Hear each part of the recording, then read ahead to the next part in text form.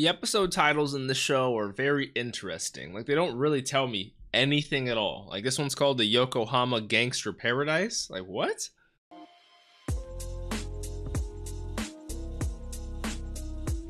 What's up, Dapper Squad? It's your boy Darius back at it again with Bungo Stray Dogs, episode 3. Last episode we had the test because the current director of the ADA, Fukuzawa, didn't necessarily trust, or I mean, it's kind of a weird situation in which we're enlisting a new member. So we left the decision after the bomb test up to Dazai, and Dazai gave him the go-ahead. So we're now officially a member of the ADA, which is dope. I can't wait to learn more about powers, learn more about everyone's backstory, see some crazy action, all that. Also, the end credit scene, we had the guy, the dark guy from the opening, say the were tiger has been found. So some dark magic, I don't know, some shit's gonna go down. I'm just so excited for it.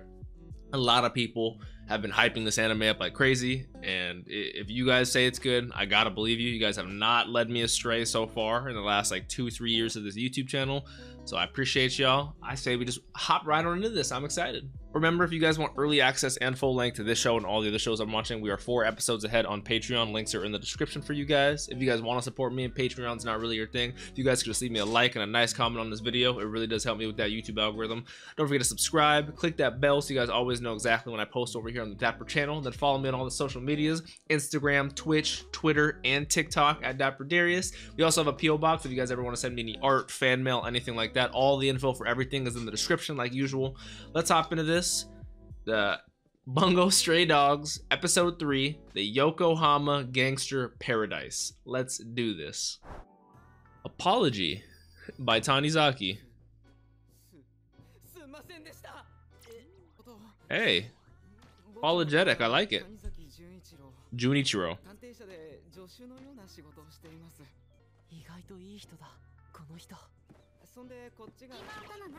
Yeah, I noticed that last episode. I made some faces.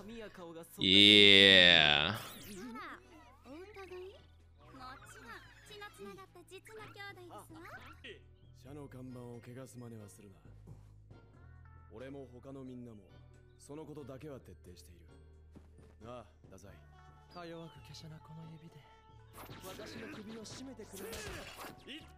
Also, I gotta say, shouts out. I think there was a lot of people on Patreon who were commenting a whole bunch of stuff. You guys know when I love when you guys give me the details that I would have never caught or noticed and stuff like that. I think it was Melanie on Patreon, always commenting nice stuff, but I apologize if I forgot who specifically it was.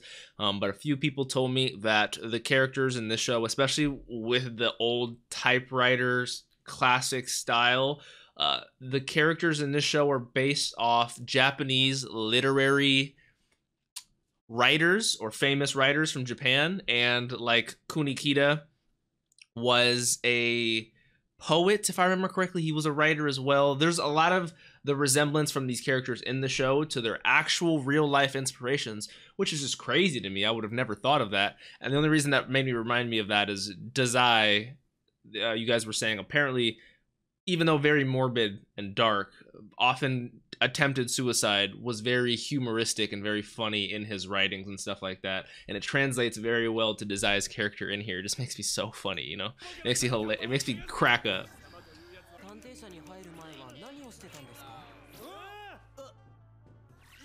I would like to know.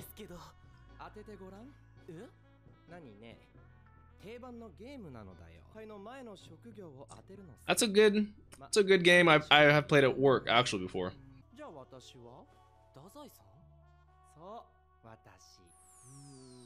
Yeah, you can't read Dazai at all. I have no idea.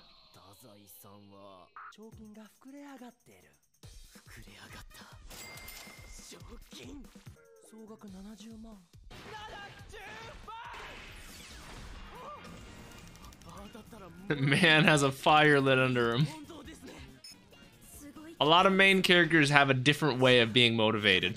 Atsushi's is definitely money. He wants to make sure he has food on his table. He's just guessing anything.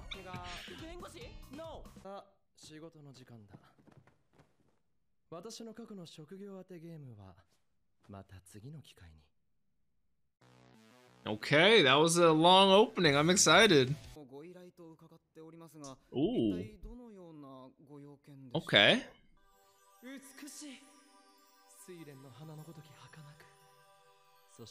As ephemeral and as elegant as a lotus blossom.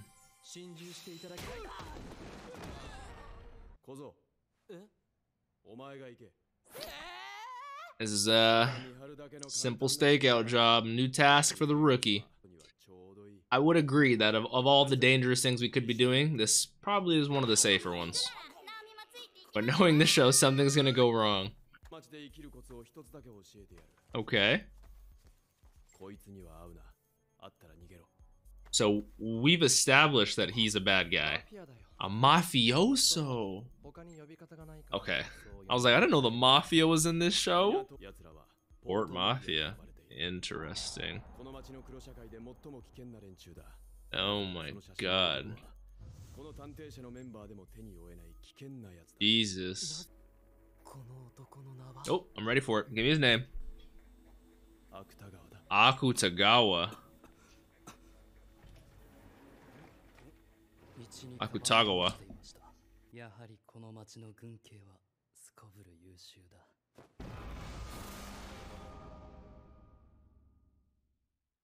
Okay, we're not gonna see the gore and violence, but I'm assuming they are dead.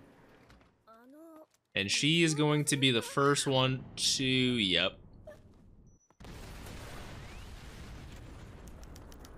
Ability, Rashomon. His last name is Ryunosuke, or maybe that's his first name, I don't know. Akutagawa Ryunosuke. You guys are probably gonna be seeing me make that face to them a lot. I'm just saying that right now. So this is the Higuchi. It seems a little weird that we're back here. Don't tell me. Okay. Okay. Now this is very much seeming like a trap. And now I assumed Higuchi was Higuchi, the lady we just met. But I also noticed, because I wasn't really looking, I was more looking at Akutagawa, sorry, last episode when we saw him. But wasn't there a blonde lady who was next to him saying the were-tiger has been spotted or found? Could this all just not be an easy ploy? I know you guys know. I'm saying this for myself. But it's seeming like that. Yeah, so she is... Yep. Port Mafia, Higuchi. Her name is Higuchi. Yep, Akutagawa, yep. Okay. This shit's going real quick. I was not expecting the pacing to be like this. Okay. Oh my god. Oh my goodness. No hesitation with the fucking Uzis. There's no way Naomi's...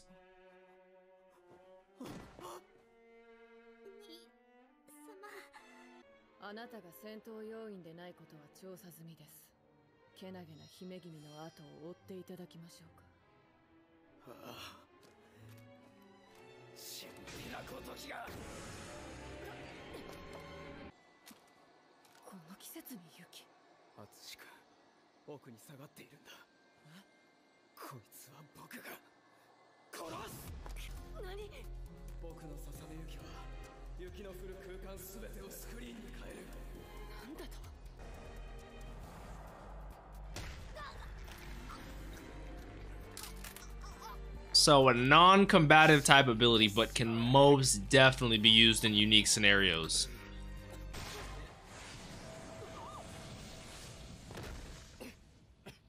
So that was him coughing earlier. I did notice someone coughing a lot. It was...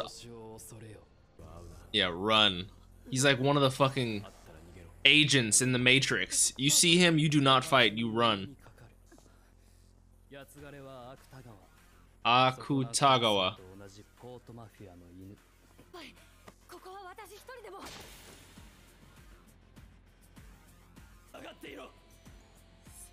You could tell she very much respects him and wants his approval.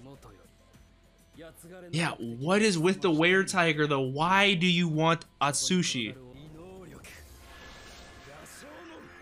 Oh, I like how it's red too instead of the black like our normal abilities.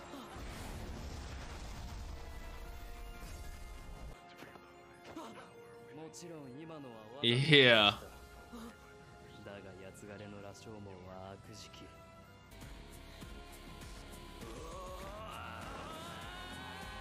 I was gonna say, is he gonna transform and fight? But he can only transform under the moonlight, if I remember correctly, right? Ooh. Ooh, with the machine gun, with the Mac 10. Let's do it. And Rashomon literally ate them. That's so cool how he like comes out of his back. Indiscriminate.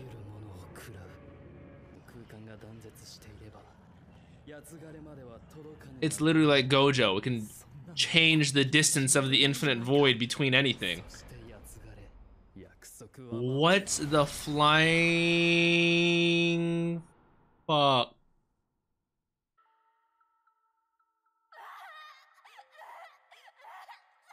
What is this show? This is not what I was expecting at all.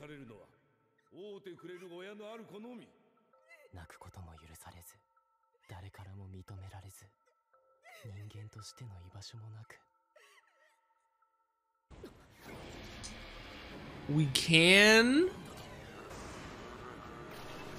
Oh, and our leg regrows. Yes. Thank the Lord we have the ability to regrow limbs. Ooh, it's like a Rashomon net, like a defensive shield. Or bulletproof in tiger form. That's dope. I wouldn't mind if you killed her. Atsushi? Okay. Okay. Agito, a different form of it. Ooh.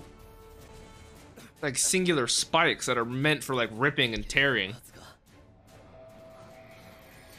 Was that all a projected image from fucking... Oh, Dazai is here.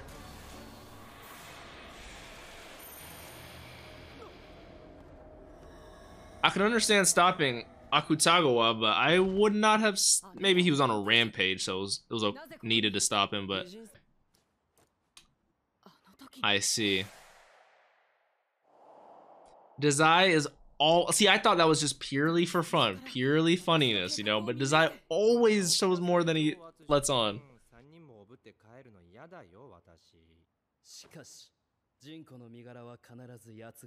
I wonder why they want the port, or why they want the were-tiger so bad.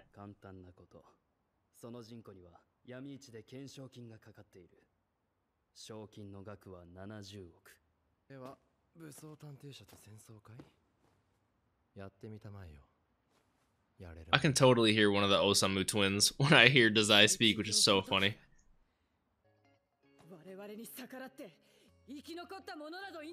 I like how she talks big and has all confidence in the people that she works for, but she's a dog, as Akutagawa just said, you know? They're just peons.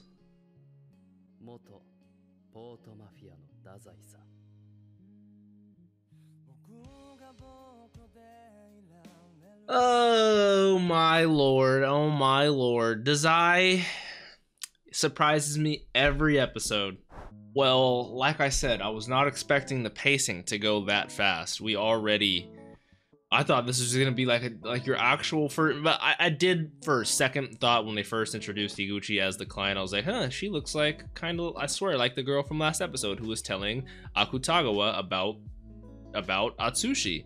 But then I just assumed, hey, a lot of anime characters look alike, so maybe she's just a client. And I was like, this happens to be a great introduction to what could be some enemies with the Port Mafia, and also a great first mission for Atsushi, you know, stake out some smugglers. But it did end up being a trap, and Akutagawa is so strong.